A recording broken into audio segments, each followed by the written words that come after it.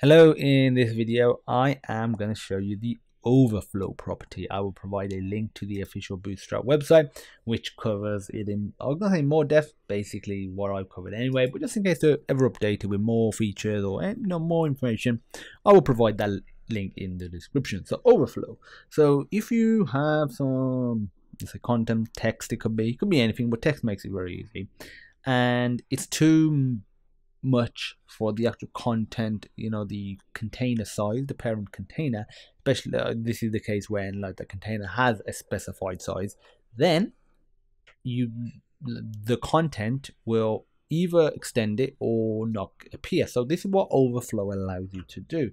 So if I first of all create a couple of divs, and in these divs I am going to put just this lorem ipsum text, which we all know and love from template websites.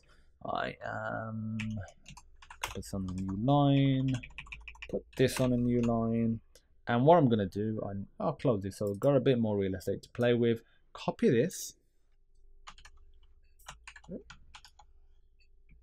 and paste it.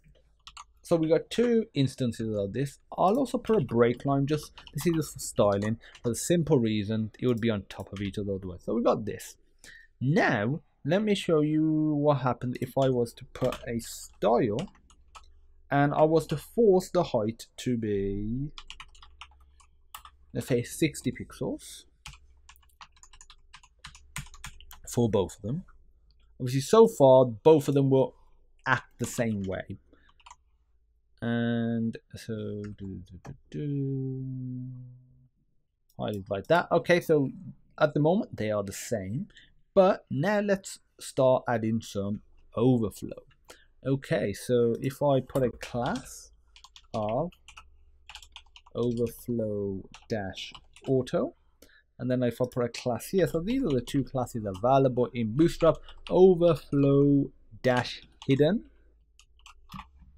Save, refresh. Ooh, what do we get? So part of the content is, cut off once we add overflow because, the 60 pixels. But with the overflow hidden, we can't actually access it. It's only some of it. It might be more. Whereas with the overflow auto, I can actually scroll through it. So this is a great way of having a lot of information, a lot of content on the page without actually having to make the page really long.